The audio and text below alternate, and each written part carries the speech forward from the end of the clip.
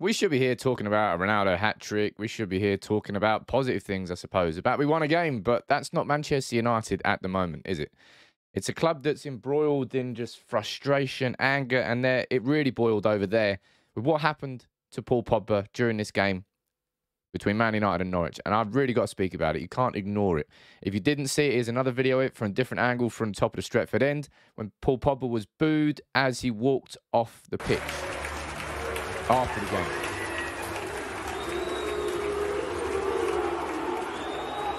And it wasn't the only time during the game that it happened. It happened when he was taken off as well. Chants of fuck off Pogba.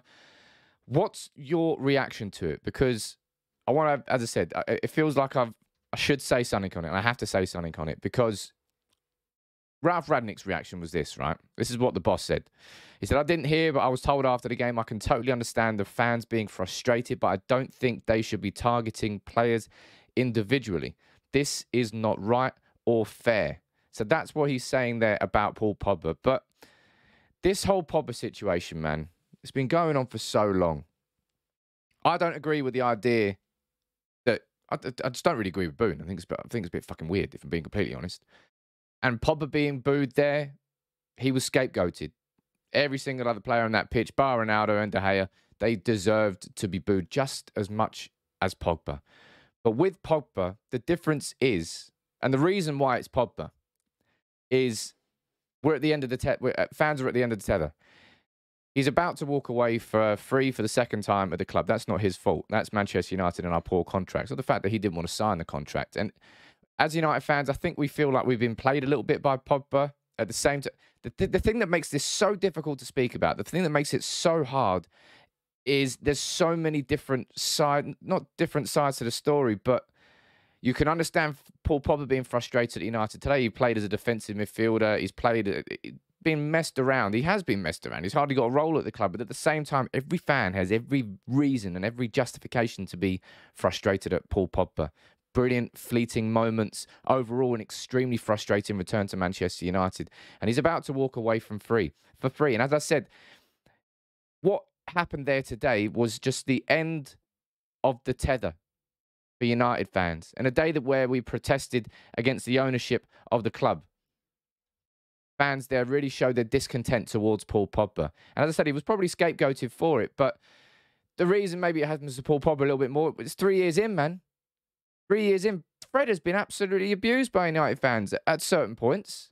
What's happened? He's got his head down and he's worked. And he's won over some United fans. I just do not think you can say the same thing about Paul Pogba. And it has got, I have to say, it's got fuck all to do with race in this situation. We're simply talking about two footballers. The one thing I would say that I do find very strange about the whole thing is, let's see what happens after this situation now with Paul Pogba, and he was booed. Remember when Maguire was booed for England, which I thought was a bit odd. I mean, I don't know why he's getting booed for England. He plays well for England. And then United came out in support. England came out in support. Harry Kane came out in support. Like, all of a sudden, like, we just offended his entire family in front of the whole nation. He just got booed. It was a bit of an overkill reaction with the Maguire situation. I'll be interested to see if anything happens post this Pogba situation. But I don't like booing. As I said, just as a rule of thumb, I just think it's a bit weird, a bit odd. But it's just where Manchester United are at the moment. It's unfortunate for Paul Pogba that he was scapegoated, that he became that person that it was aimed towards. But it could have been anybody. But it wasn't. It was Paul Pogba. And as I said, in the same way that Harry Maguire gets extra scrutiny from me, and as he has done, it's because he's Manchester United captain. Paul Pogba gets extra scrutiny from Manchester United fans because of the player he is, because of how damn good he is, because of who we see playing for France and who we maybe don't see playing for Manchester United. Now, that's definitely at least partly due to the system, the squad. What we're playing is just, it's a more comfortable environment for Paul Pogba out in France. But at the same time, he doesn't give a fuck. By comparison between France and Manchester United, and how much he wants to commit himself, how much he wants to put into being a Man United player. And that is why I'm completely and utterly done with the Paul Pogba situation. I said this a while ago. I said it, I know how good Paul Pogba can be and is sometimes, but I just want United to move on and for us to not have these sideshow stories anymore. Paul Pogba, Jesse Lingard, Edinson Cavani. I'm done with it all. I'm just let them lead the club. Let them walk out. We tried everything to get Paul Pogba to sign that contract.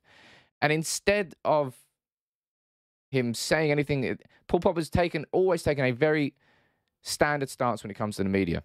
Remain silent until goes away on international duty with France. He gets asked the questions. He does answer the questions, but it always feels like just a little poke and a little jab and a little jibe between Paul Pogba and the United fans. And United fans just, I said this in my match reaction, and I've said it all along.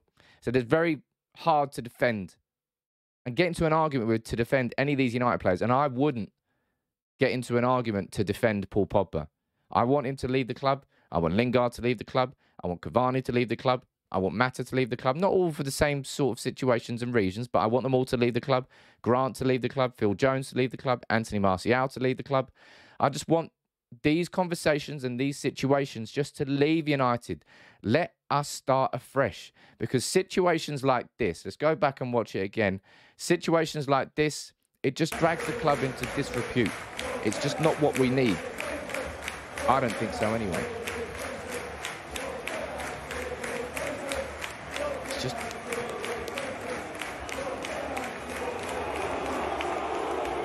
And I'll tell you one thing as well. Right? How are any of these fans getting annoyed that Paul Pogba cups his ear? Fucking, if you're going to abuse a player, absolutely expect retaliation. So you should.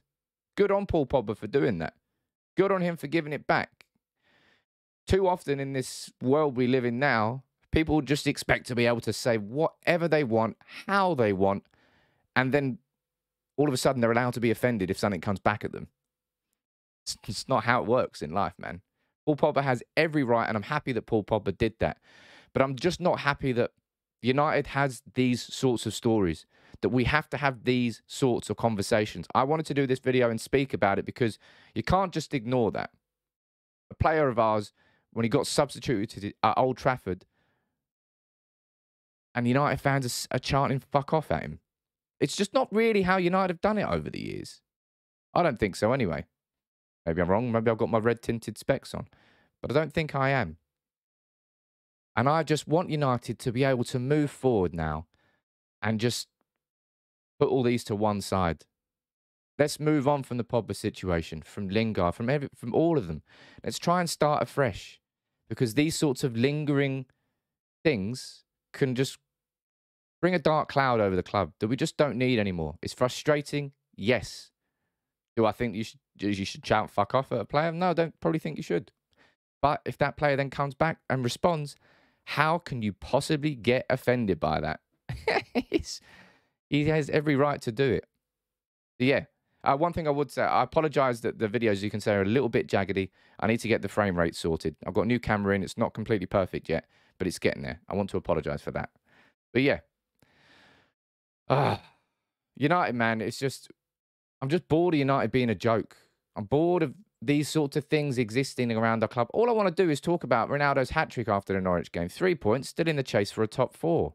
It's not. It's kind of it's a side story to what happened before the game with the protests. Great protests, amazing turnout. It's now a side story after the game to what's happened there with the Paul Pogba situation. Maybe not a side story, but it's just distractions have massively distracted United for a long time, on and off the pitch. I want us to move forward, end it, man. Pogba's leaving, and I think that's frustrated a lot of fans as well. We see Paul Pogba starting there against Norwich. We see Jesse Lingard starting. We see Matic coming off the bench. We see Mata coming off the bench. 4 players who won't be here next year.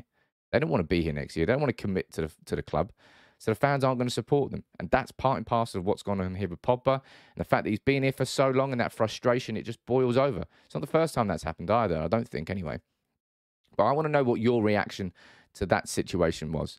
First of all, to Paul Pogba being booed when he got taken off as a substitute and then subjected to fuck off chants by United fans.